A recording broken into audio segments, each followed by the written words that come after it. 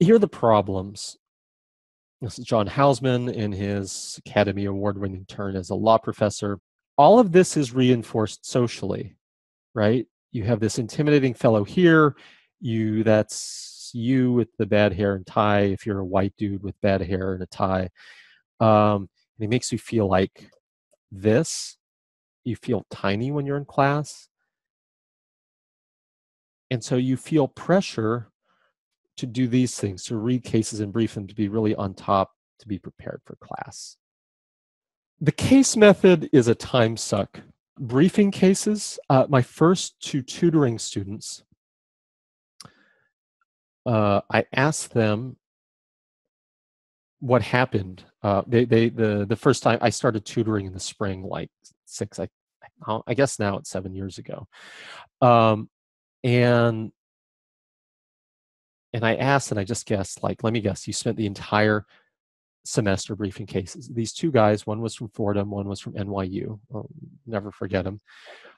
They were really earnest guys. They worked super hard. They were super smart. And they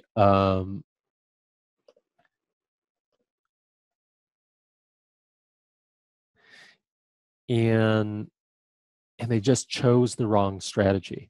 One of them did kind of finish outlines and took a single practice exam and got straight B's. The other guy didn't outline and didn't practice exam because he was up until the night before his first exam briefing cases. I have materials on this anywhere. I don't want to belabor this. You can look up "Don't Brief Cases" Larry Lala on YouTube, and you'll find, like, I think I've done 3 videos in which I kind of scream. And yet the Socratic method creates fear, and it's a way of enforcing obedience to the professor. Social pressure.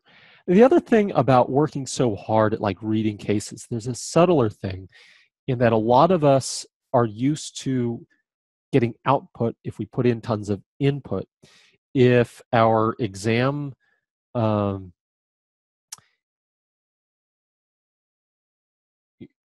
the past, if we worked really hard in an exam, we got a result. And so because we don't know what we're doing this early into the semester, work becomes a form of stress relief. If we really prepare, we believe that we'll deserve a good grade or we'll get some kind of return. But it's not true if we pursue the wrong strategy. Here's the other problem with doing what your professor tells you to do. There's the curve. As I said before, you're in law school with peers.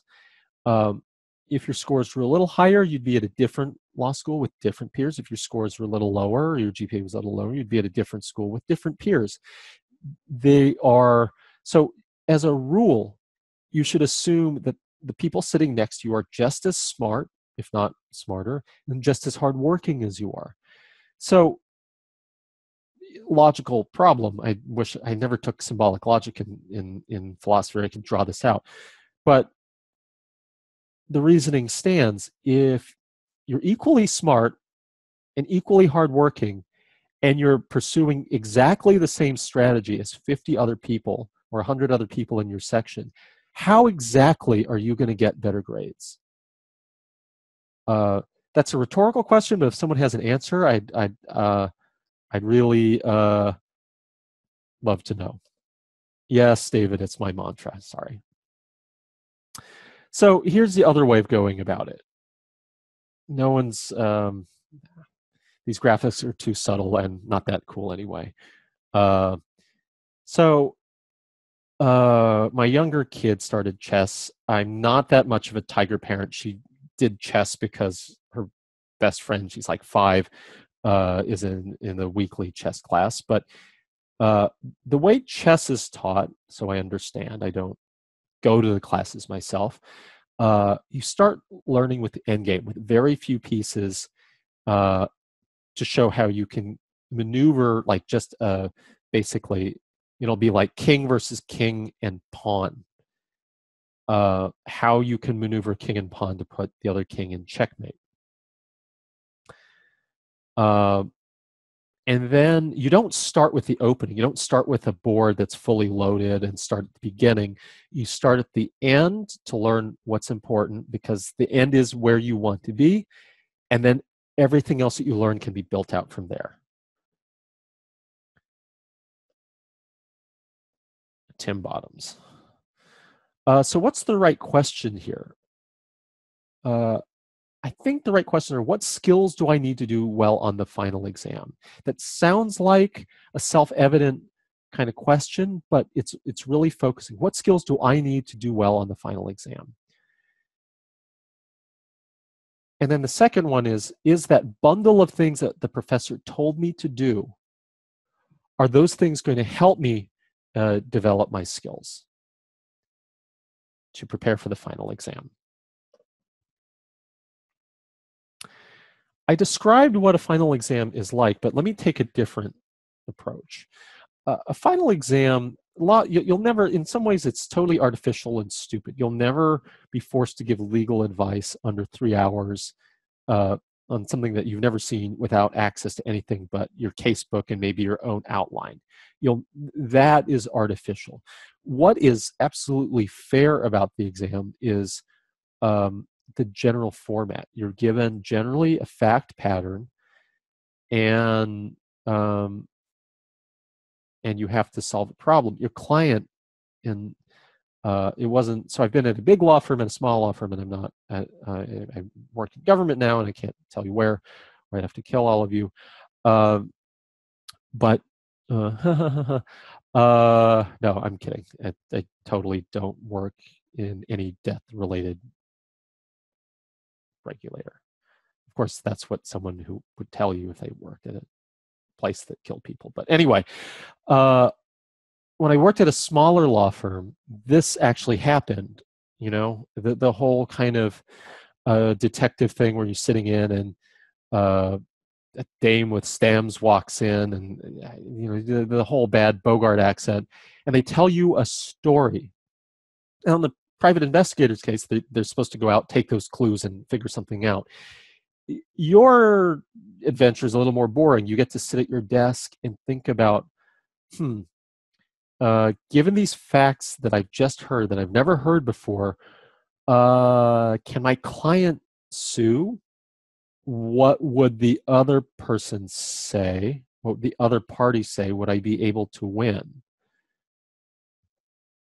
That's basically what a final exam is assessing. And you can filter then what you learn through those questions. So this is kind of what you need to know to answer these questions. You need legal knowledge. But in forming a claim, let's say, you know, your client came in and said somebody threw a pie at my face. We'll talk about issue spotting later, but basically you'll see it yourself. That sounds like battery. Let me run through the elements of battery. Battery is an intentional and offensive touching without consent. That's one formulation of it. So you can sue someone for punching you or touching you in a way that you don't want to be touched. That includes pies or things thrown at you, whatever. You will have read a bunch of cases on battery. Things like an interesting case where someone's cane is hit. Is that battery? You didn't hit the guy, but you hit his cane. Struck his car, bicycle. You set up a gun to explode, or you set up a trap. Is that battery? Okay, so you've read a lot of cases in a lot of detail, but ultimately, the knowledge that you need for the exam is the black letter law itself. Just that intentional and offensive touching without consent, and then some nuances to know some of the other cases, like hitting someone's cane is actually an offensive touching, blah, blah, blah. Okay? So that's one filter. How much legal knowledge do you need?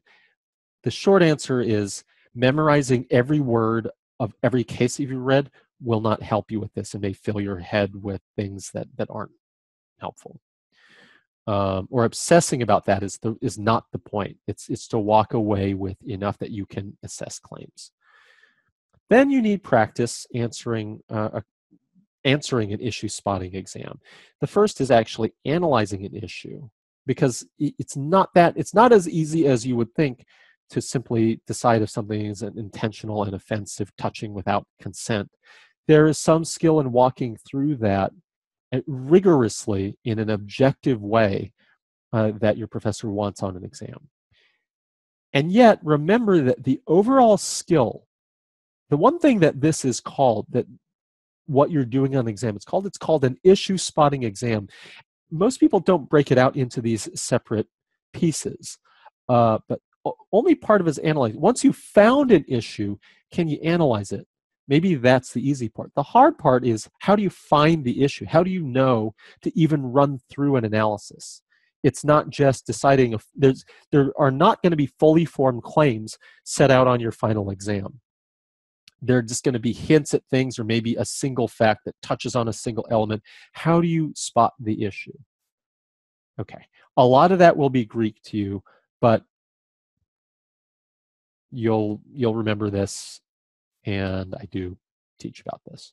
Okay, so legal knowledge, working with issue spotting exams, and then the last thing is selling an argument to the judge in a way your professor is the first judge you will ever argue a case to, because the professor is the only person who decides what grade that you get, and issue spotting exams are highly subjective. That doesn't mean that there is no objective way of deciding between whether an exam is good or bad, but within a group of pretty good exams, what makes a pretty good exam and an outstanding exam is highly subjective.